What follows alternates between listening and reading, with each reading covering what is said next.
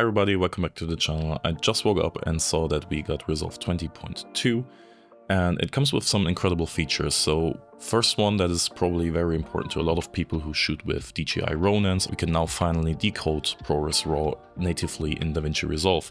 So that's very important, that's very impressive because now we don't need to pre-convert or debug the ProResRAW to other codecs like ProRes 4444 or anything else in a different software.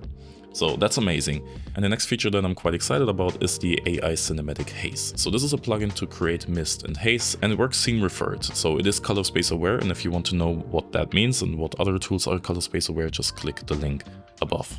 It uses the depth map that we already had in DaVinci Resolve. It's just like the old one. It has all of the features like the isolation and the far limit and near limit. You have advanced depth controls like the post-processing, and it uses this to create a depth map. And then it also adds plugins like the glow, the light rays and the fast noise to create one big plugin to create haze. So the next section would be the atmosphere scattering, where you can brighten and darken the image to basically create most of the haze. And it also features resolution loss, because usually when you look at haze or fog in nature, everything feels a little bit more blurry. So this resolution loss slider comes in handy for creating this kind of effect. It also has light halos, which is basically just the blur plugin built in. So it's a simple blur around highlights, but that one also makes the haze quite believable.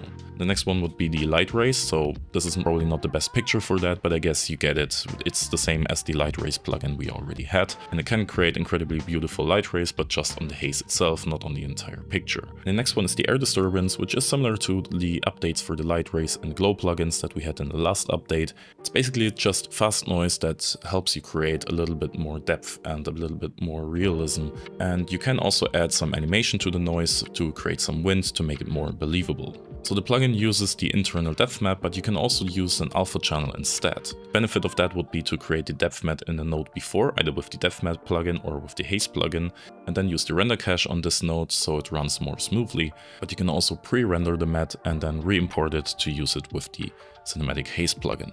The last feature that I'm quite excited about is about the data burn-in and variables. If you don't know already, in Resolve there's a lot of variables that you can use to either show on the screen with the data burn-in or use in your render presets to make rendering just more automated.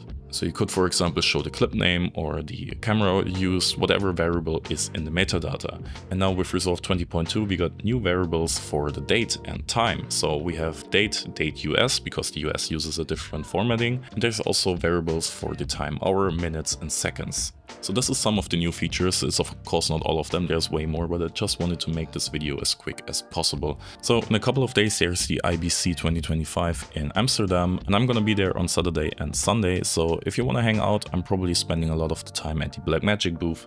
And also because of IBC, I'm running a discount for all the DCTLs in my store. So with the code IBC 2025 you can get all of the products in my store for 25% off. So this is a limited discount, it's gonna expire on the 20th of September. So that's IBC 2025 is the discount code. So yeah, if you're at IBC, I would love to hang out with you guys and have a chat. And until then, I'll see you in the next video.